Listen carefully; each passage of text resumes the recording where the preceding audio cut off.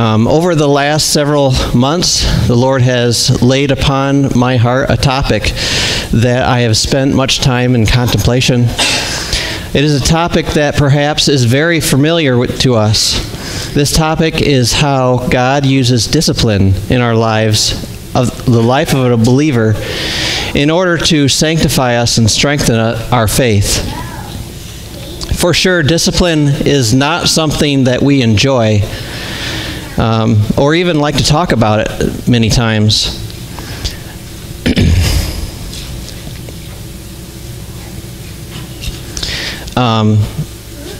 The topic for our discipline is not something that we enjoy. If we had a choice, we would rather skip discipline altogether. We may tell God, "No, that's okay. I'm just fine the way I am. Can you sanctify me in some other way?" But today I would like to look at why fatherly discipline is so incredibly vital and helpful to our walk with the Lord. God has a reason for our discipline. He loves us. He loves and He cares for us as a father would care for a child. Discipline is vital for the growth and development of a child. But in America, I think we all can agree that as a culture, we are reaping the rotten fruit of several generations of children who have not been lovingly disciplined. God loves us too much to let us grow up and become Christian, spoiled, rotten brats. And so, with that, let us turn to Hebrews chapter 12 together, and I will read verses 3 through 13. And this should be up on the screen. Not all of the scripture I'm going to read will be up on the screen, but many of the main scriptures will be. So if you've made it there, Hebrews 12, verse 3 through 13. Consider him who endured from sinners such hostility against himself, so that you may not grow weary or faint-hearted in your struggle against sin. You have not yet resisted to the point of shedding your blood. And have you forgotten the exhortation that addresses you as sons? My son, do not regard lightly the discipline of the Lord, nor be weary when reproved by him. For the Lord disciplines the one he loves, and chastises every son whom he receives. It is for discipline that you have to endure. God is treating you as sons. For what son is there whom his father does not discipline? If you are left without discipline, in which all have participated, then you are illegitimate children and not sons. Besides this, we have had earthly fathers who disciplined us, and we respected them. Shall we not much more be subject to the Father of spirits and live? For the moment, all discipline seems painful rather than pleasant, but later it yields the peaceful fruit of righteousness to those who have been trained by it. Therefore, lift your drooping hands and strengthen your weak knees and make straight paths for your feet, so that what is lame may not be put out of joint, but rather be healed. Now, before we get into fatherly, godly discipline, I want to stress the difference between that and natural consequences of sin. Not all suffering that we endure is directly because of God's discipline. Not every situation that we are going through that is difficult and hard to endure is because God has intervened to discipline us on our behalf. Sometimes we simply do sinful and outright foolish things that incur natural consequences of foolish and sinful behavior. I believe that God uses everything, even natural consequences, to bring change into the life of a believer. The difference from natural consequences for the believer and the unbeliever is that the unbeliever all the suffering from the natural consequences of sin doesn't have a happy ending. It is wasted suffering only intended to cause hardship, pain, suffering, and depression. For the believer, however, natural consequences, even though they are part of God's natural order, they can still bring a true believer to repent and grow in their walk with the Lord. I believe that is the difference, and it needs to be stressed. Many times we have made choices in our lives that are just bad decisions. Why? Because you did not ask God, and you did not wait for God's directions at many times. You did not ask others for wise counsel, and sometimes your decisions were just unwise, foolish, out of ignorance, or you're running after your own lustful desires. We have all done this, and some decisions are worse than others, so the consequences can be worse than others. Maybe you have committed a crime and broken the law, and now you face jail time. You were speeding, ran a red light, parked in a handicap zone. Maybe you quit your job because you hated it, or just wanted to have some time to do whatever you wanted. Or maybe you have gone after the things of this world, houses, cars, boats, vacations, and whatever. The list could go on and on. Or you lived beyond your means, and now you are in financial ruin, in the poorhouse, about to be kicked out on the street. Or perhaps you just can't seem to get ahead. Maybe you married an unbeliever, and now there is strife in the relationship, and perhaps a threat of divorce. Maybe you have divorced a spouse with no biblical grounds to do so because of your own selfish wants and desires. The list could go on and on. These are things we have done that bring natural consequences. Again, these things very well might be sin. As James says, whoever knows the right thing to do and fails to do it, for him it is sin, James 4:17. But God is not necessarily disciplining you for everything that brings pain and suffering into your life. We fall into the same old trap many times for being lured by our own sinful desires of the flesh. James also says, but each person is tempted when he is lured and enticed by his own desire. Then desire, when it has conceived, gives birth to sin. And sin, when it is fully grown, brings forth death. James 1:14 through 15. You see, these things very well might be and probably are sin, and God wants to remove them from you.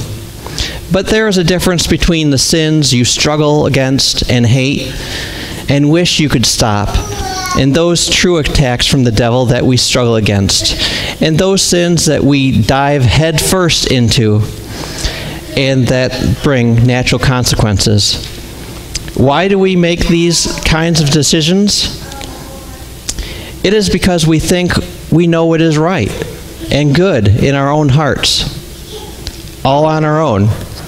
We feel like we deserve something, so we go get it. In our own heart, every thought and motivation is okay and right, but we must listen to what God says about our hearts. The heart is deceitful above all things.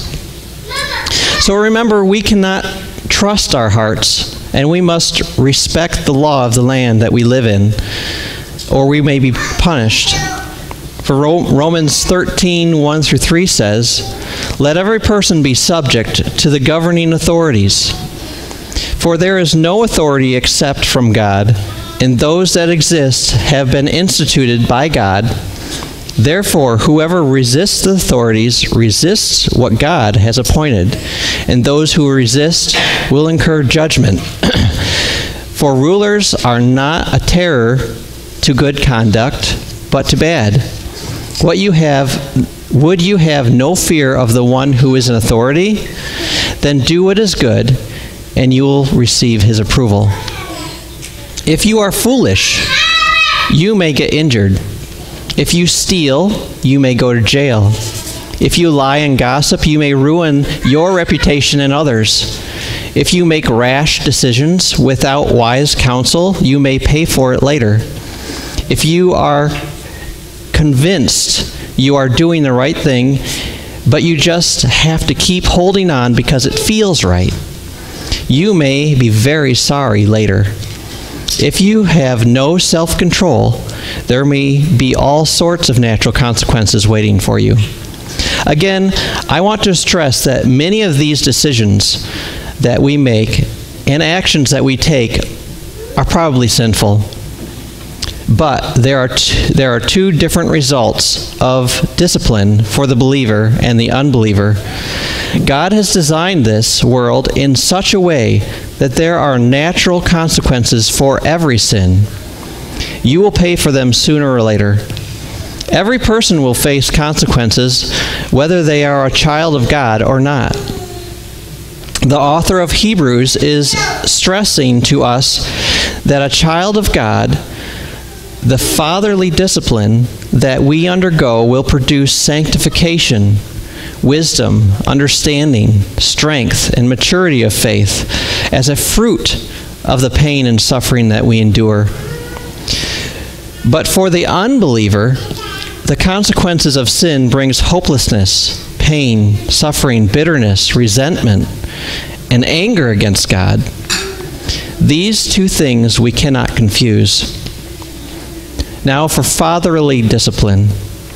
As children of God, we have the privilege that the discipline of our sins, and yes, even the consequences of our sins, will not go to waste. God is so good that He uses even our sin and outright disobedience to increase our faith and maturity. God disciplines us because He loves us, and we have committed sins that are in direct disobedience to His will, His law, His guidance, and the teaching of the Word of God. When you are in direct disobedience to God, He is looking at you like a father to a child. In Hebrews 12, verse 7, it is for discipline that you have to endure. God is treating you as sons. For what son is there whom his father does not discipline? He will bring discipline to you many times if necessary, bringing you to your knees and bringing correction and teaching to you and teaching you the right way to live, to think, and act for your benefit. The reason why God has to discipline us as children is because that's exactly what we are. Children who need to be taught. Children don't often do what is right and good unless they are corrected and taught not to lie, steal, hit, and so on. You can probably take any of your children for an example. They don't naturally do those good things that we know that they should. We have to teach them. Just as God has to teach us to do what is right. Our natural sinful man within us wants to do what is wrong, and we struggle against that. You may know what I'm talking about when I say this statement. We all seem to have that 5-year-old living inside of us that wants to come out and stomp our feet and yell and scream and throw a temper tantrum when we don't get our way. That is our natural man that is left within us that we struggle against. This is the battle that goes on inside against the desire of the Holy Spirit who He has placed within us. If God is not and has not been bringing discipline to you, it could be because you are not a child of God. Verse 8, if you are left without discipline, in which all have participated, then you are illegitimate children and not sons. So it is a good thing that God is bringing discipline to you. It is a good thing that God is having you struggle and go through things, and you come out the other side and you have learned something. You've become wiser, and God is teaching you. So, what does God want most from the discipline He is performing in you? He wants your repentance and your obedience. He wants your repentance for you to turn from your evil ways and do what is good, which is loving Him. How do we love God? John 14:15 says, "If you love me, you will keep my commandments." And what is God's commandments? Mark 12:28 through 31 says, "And one of the scribes came up and heard them disputing with one another, and seeing that he answered them well, asked him, 'Which command is the most important of all?' Jesus answered, 'The most important is, Hear, O Israel, the Lord our God, the Lord is one. And you shall love the Lord your God with all your heart, and with all your soul, and with all your mind, and with all your strength. The second is this, you shall love your neighbor as yourself. There is no other command greater than these.' After this, he also said, 'On these two commandments depend all the law and the prophets.' Loving God and loving everyone else as you love yourself is the culmination and spirit of the whole law given by God. He wants you to turn away from your sins and produce righteous fruit. He wants you to come into the presence of God and fall on your face like Isaiah did and mourn over your sin to see how righteous and holy God really is. So you will realize how righteous He wants you to be, and to give you more wisdom and understanding of Him and His nature. We can turn to Isaiah 5, 1 through 7. It'll also be up here on the screen. And we will see how God really gets Isaiah's attention when he sees a vision of God and this, what goes on here.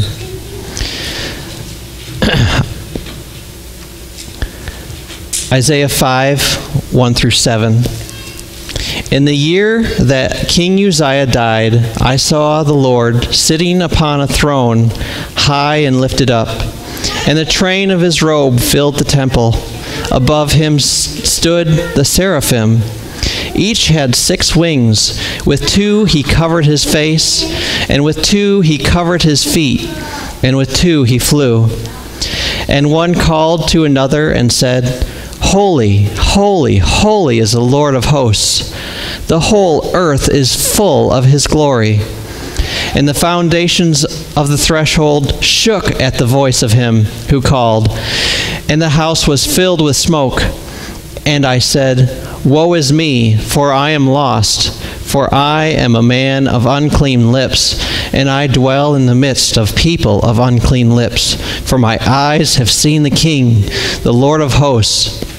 Then one of the seraphim flew to me, having in his hand a burning coal that he had taken with tongs from the altar, and he touched my mouth and said, Behold, this has touched your lips.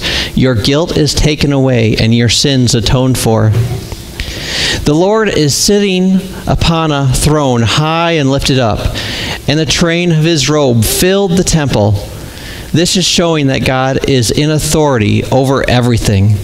He is seated and above all things, and there is nothing else needed to be done to gain authority. The train of His robe fills the temple, which shows He is the King of kings and the Lord of lords. He has defeated every nation, because the longer the train of the robe of the kings of olden days, back in the Old Testament, the longer the train of the robe would mean that every time they've defeated a kingdom or a king, they would add a section on the train of his robe. So the longer the train, the more he has conquered. God has defeated all kingdoms all nations, and every so-called king. The seraphim speak of his holiness and glory above any other. The power of their voices shakes the foundation of the threshold and causes the whole house to fill with smoke. What an incredible vision that must have been for Isaiah. It cut him to the heart of the matter. He saw just how wicked and unclean he really was compared to God and the holiness of God. But God cleansed him when he repented. God will cleanse you when you truly repent of your wickedness. So God has the right and authority to train and mold you in any way he desires, by any means he desires, because he is God. Now he will give you trials, tribulations, hardships, and struggles, and persecutions to open your eyes. Even Jesus told us that this would come to the true believer, to make you see the wickedness in your heart and life, and that you need him to be cleansed. In Jeremiah 17:9 through 10, he says, "The heart is deceitful above all things and desperately sick. Who can understand it? I, the Lord, search the heart and test the mind, to give every man according to his ways, according to the fruit of his deeds." Yes, your struggles are very hard and daunting and difficult. He is searching your heart and testing your mind and will. He is causing you to draw nearer to him, making you fall on your knees and at times even on your face, so that you will ask God to do the work in you that you could never do yourself, nor would you think of doing it. Verse 9, "Besides this, we have had earthly fathers who disciplined us, and we respected them. Shall we not much more be subject to the Father of spirits and live? Tell me, would you be as mature in your walk with Christ if he didn't allow these things to happen to you, to force you to seek him on your face in tears at times? I can say for myself, no way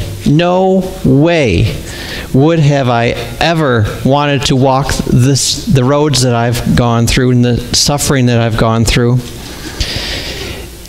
in the way I did to gain his wisdom, his knowledge, and understanding.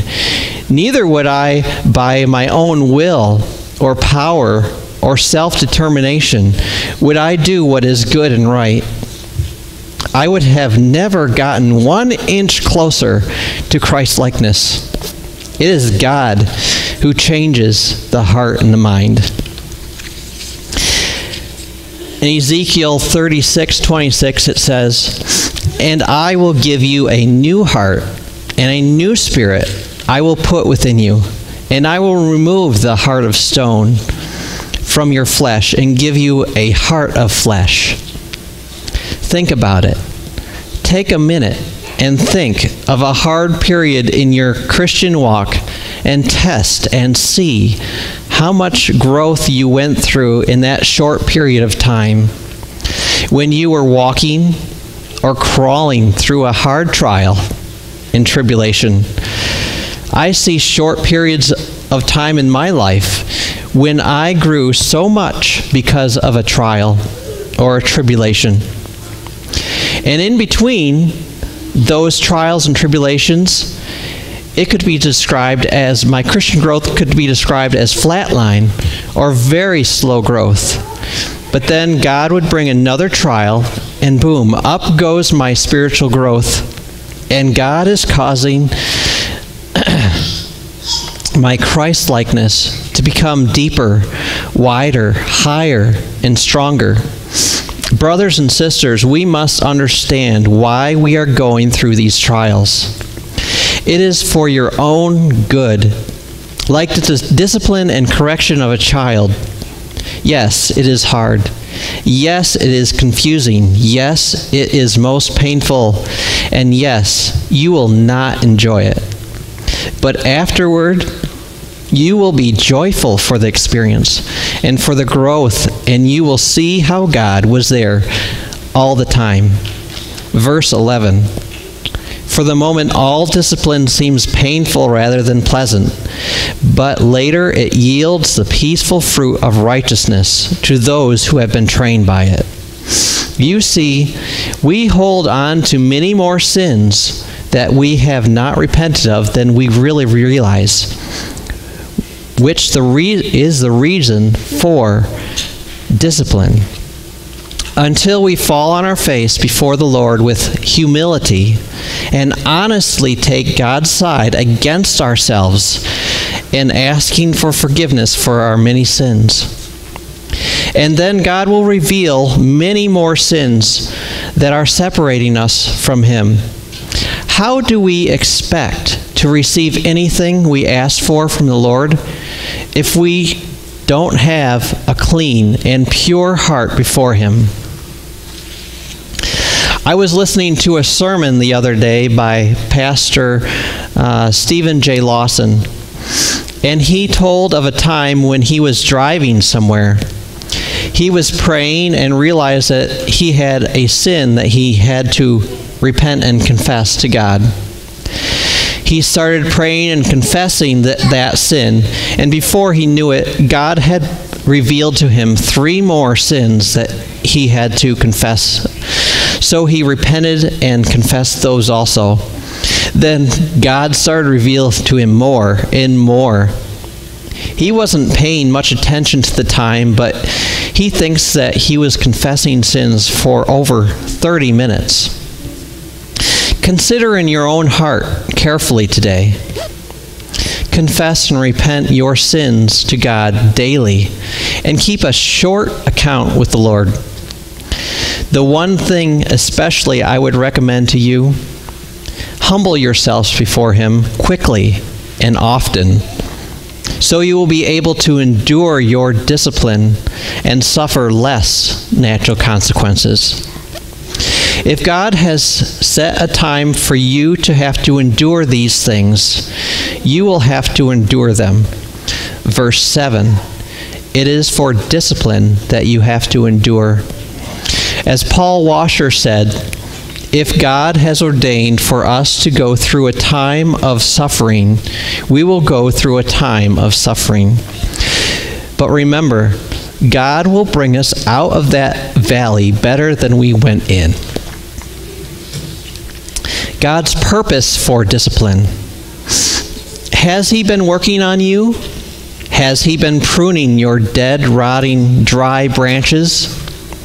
I hope the answer is yes. Are there sins in your life that you still go back to and have to repent of?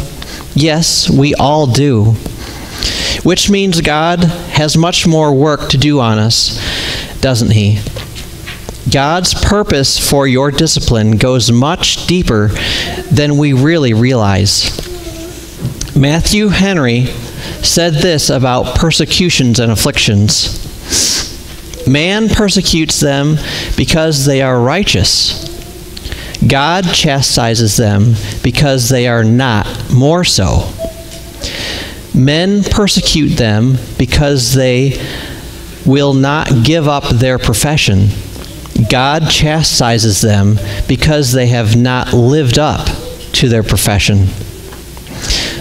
One of the reasons why God chastises us is because He wants us to be more like Him. He wants us to live and breathe and talk and act more like Him. Naturally, we are not, so He has to discipline us to move us in that direction. He has a purpose and a plan to cut away those things in our lives that displease Him, to conform you into His image. The Lord Jesus Christ suffered in every way and was perfect without sin. He grew up in a wicked and cruel world, just like ours. He suffered and endured everything, every single thing that we could possibly go through. This is why He was born into the world and lived in it for 33 years. How could he be compassionate and understanding if he came on a Friday, suffered and died, was raised again on a Sunday, and then ascended to heaven shortly after?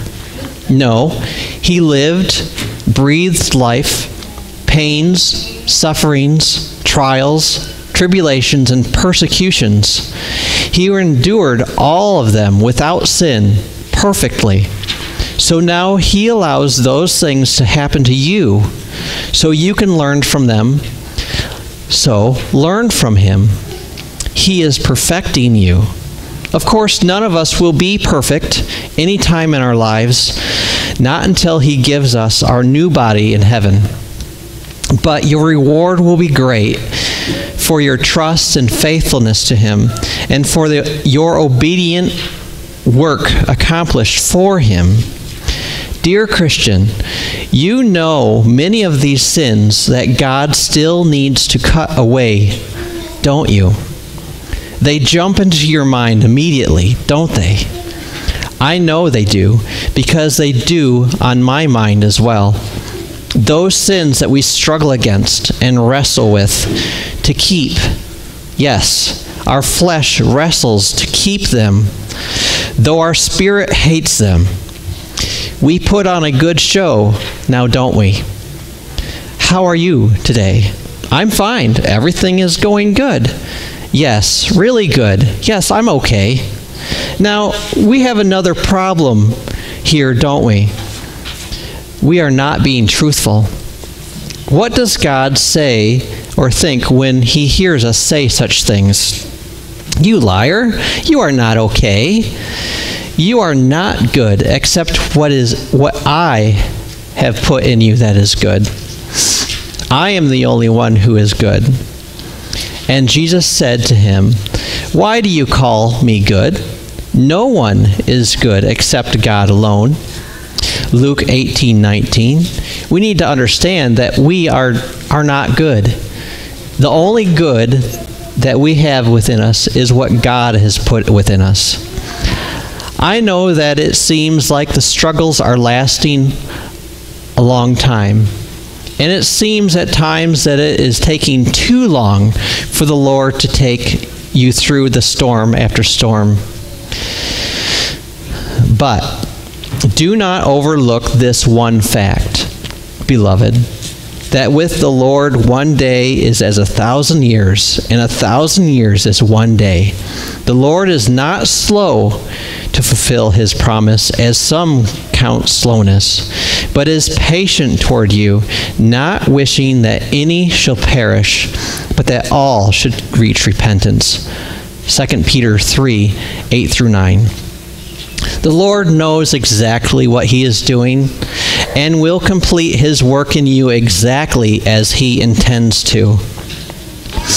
Man's response to God's discipline. Who made you? But the God who created the universe, who holds all things together with the word of his mouth. God Almighty, the Lord of creation, who made the land and the sea and the sun and the moon and the stars and every galaxy. Hebrews 1:2-3. But in these last days he has spoken to us by his Son, whom he appointed the heir of all things, through whom also he created the world. He is the radiance of the glory of God and the exact imprint of his nature, and he upholds the universe by the word of his power. After making purification for sins, he sat down at the right hand of the Majesty on high. Isaiah 40:28. Have you not known? Have you not heard? The Lord is the everlasting God, the creator of the ends of the earth. He does not faint or grow weary. His understanding is unsearchable. But then there are the two most beautiful words known to man. But God. But God is gracious and merciful, and will not let us continue in our rebellion and disobedience. If we are truly his children, he will bring discipline, teaching, and correction to bring us back to the narrow way, the path that leads to life, His ways. It has been said that He pursues us, that He chases us, and sometimes He has to drag us back to the place we need to be because we have gone astray. How does He do this? God causes us to suffer through trials, depression, hardships, struggles, loss, attacks, tribulations, and persecutions, and the like. He does all these things to force us to let go of those sins that normally we would not let go of. He batters and bruises us until we are on our knees. And if we keep holding on to them, He puts us on our face, or sometimes on our backs. Verse 12, therefore, lift your drooping hands and strengthen your weak knees and make straight paths for your feet, so that what is lame may not be put out of joint, but rather be healed. Philippians 2, 1 through 11 should be up on the screen. So if there is any encouragement in Christ, any comfort from love, any participation in the Spirit, any affliction and sympathy, complete my joy by being in the same mind, having the same love, being in full accord and of one mind. Do nothing with selfish ambition or conceit, but in humility count others more significant than yourself. Let each of you look not only on his own interests, but also on the interests of others. Have this mind among yourselves, which is yours in Christ Jesus, who though he was in the form of God, did not count equality with God a thing to be grasped, but emptied himself by taking the form of a servant, being born in the likeness of man, and being found in human form, he humbled himself by becoming obedient to the point of death, even the death on a cross. Therefore God has highly exalted him and bestowed on him the name that is above every name, so that the name of Jesus every knee shall bow in heaven and on earth and under the earth, and every tongue confess that Jesus Christ is the Lord, to the glory of God the Father. God is in control of all things. Do you not know that He has control over every aspect of your life? Every single thing that has happened to you and every single thing that will happen in your life, He knows, and He will take care of you, growing, shaping, strengthening you to make you into what He wants you to be. In conclusion, the question is, will you trust Him? Will you obey Him?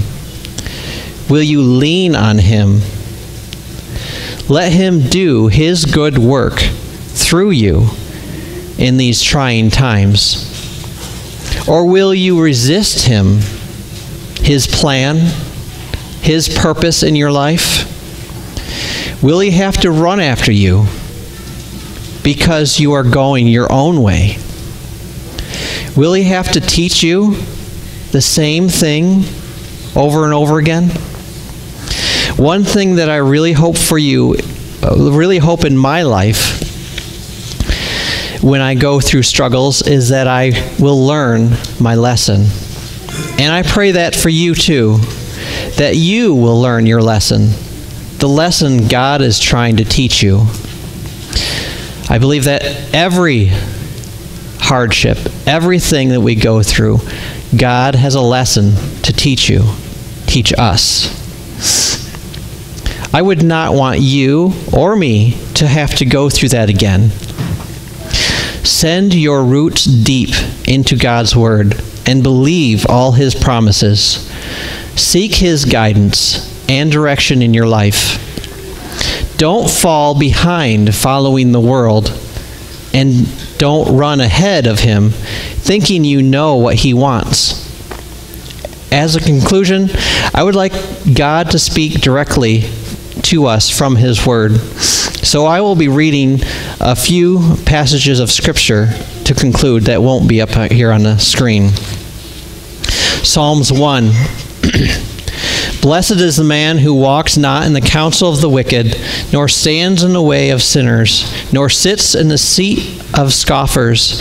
But his delight is in the law of the Lord, and on his law he meditates day and night. He is like a tree planted by the springs of water that yields its fruit in its season, and its leaf does not wither. In all that he does, he prospers. The wicked are not so, but are like chaff that the wind drives away. Therefore, the wicked shall not stand in judgment, nor sinners in the congregation of the righteous.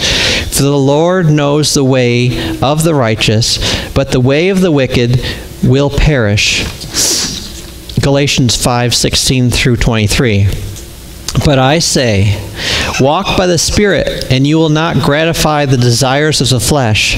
For the desires of the flesh are against the Spirit, and the desires of the Spirit are against the flesh. And those are opposed to each other, to keep you from doing what you want to do. But if you are led by the Spirit, you are not under the law. Now, the works of the flesh are evident: sexual immorality, impurity, sensuality, idolatry, sorcery, enmity, strife, jealousy, fits of anger, rivalries, dissensions, divisions, envy, drunkenness, orgies, and things like these. I warn you, as I warned you before, that those who do these things will not inherit the kingdom of God. But the fruit of the Spirit is love, joy, peace, patience, kindness, goodness, faithfulness, gentleness, self-control. Against such things there is no law. And finally, Proverbs 4:20 through 27. My son, be attentive to my words. Incline your ear to my sayings. Let them not escape from your sight. Keep them within your heart, for they are life to those who find them, and healing to all their flesh. Keep your heart with all vigilance, for from it flow the springs of life. Put away from you crooked speech, and put devious talk far from you. Let your eyes look directly forward, and your gaze be straight before you. Ponder the path of your feet, then all your ways will be sure. Do not swerve to the right or to the left. Turn your foot away from evil. May the Lord bless us with His word. Let's close in prayer.